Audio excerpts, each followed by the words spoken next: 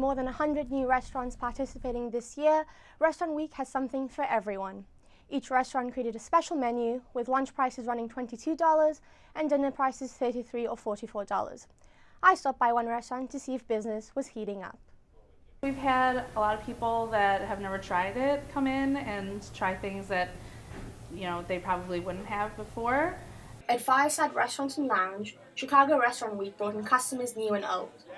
Just some of our regulars enjoying the different size portions, and we are offering a different dessert than we usually do.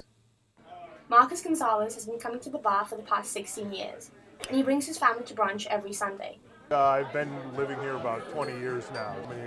We enjoy the food, we enjoy the beers. They have a lot of good beers on tap. And meeting all the people that work here is usually a good variety of people who are very engaging and very cool to talk to.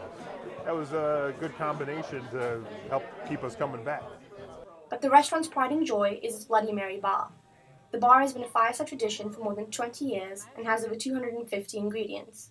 People come here all weekend long to do it. It's usually served during the brunch from 10 a.m. till 3 p.m. But it's so popular that we keep it open till about 5 or 6 p.m. on the weekends. It's got everything from fresh ingredients, shrimp, pepperoni, and then about 200 different hot sauces and Customers have the option to make their drinks themselves or leave it to the professionals. James, the bartender, actually makes mine for me, and then I come steal pepperonis from the bar to give to my kids. And Chicago Restaurant Week makes it easy to try new things without breaking the bank. It's more food than I can actually eat. It's pretty cool that they have that kind of combination, on an ongoing basis every year.